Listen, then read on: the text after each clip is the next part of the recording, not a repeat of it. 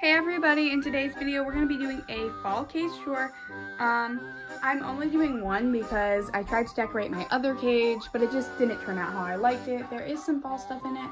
Maybe I'll make a short, but it's not like as fallish as this one turned out, and I really like the way this one turned out.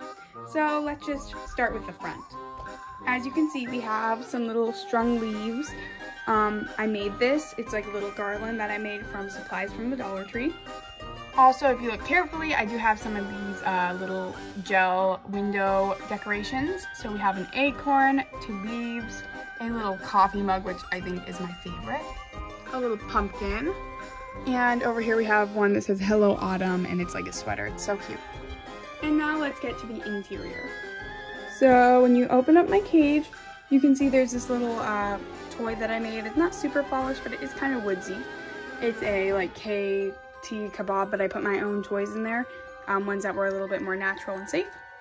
So to the right of the cage, we have his multi-chamber hideout, and on top of his multi-chamber hideout, we have this little pumpkin that has some seagrass mat under it.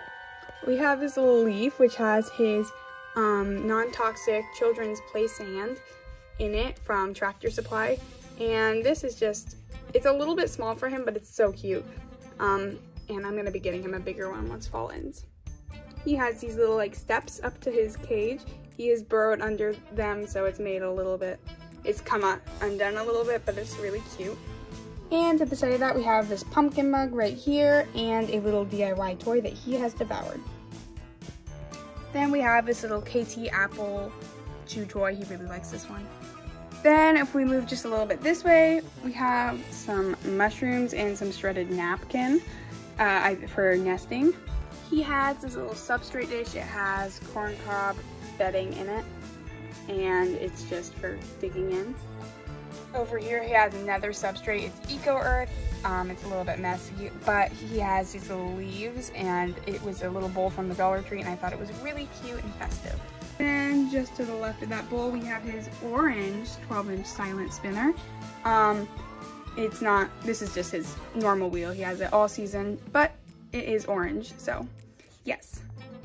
Right to the side of the wheel, we have his little strawberry hideout, which is in there all year round. He loves this thing. And then we have his little mushroom, and it's so cute. His water bowl. I like to use bowls instead of bottles just because it's more natural for them to use, and it just seems easier, and they can get a lot more water out of it than they can bottles. Then we have another mushroom and a little toy. It's like a wicker ball toy, and he really likes that. I put treats in it sometimes. And then we have a little wood slit right here, and it's cute and fallish, I think, kind of. I don't know, it could be kind of woodsy. He also has this cork log. He has this in all year round again. Another little pumpkin, and you can't really tell, but there is seagrass under this pumpkin. Some organic apple branches. And then here's some platforms that I made. This is a wood one, and this is a cork one, and it has some stilts on it, and he likes climbing on these.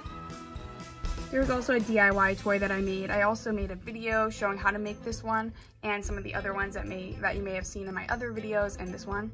So go check that out. I'll leave it in the iCard and also the description if you want to look at it. So yeah guys, that was the cage tour. Hopefully you enjoyed this video. If you did, like, comment, and subscribe. We're trying to make it to 500 subscribers. We recently hit 400.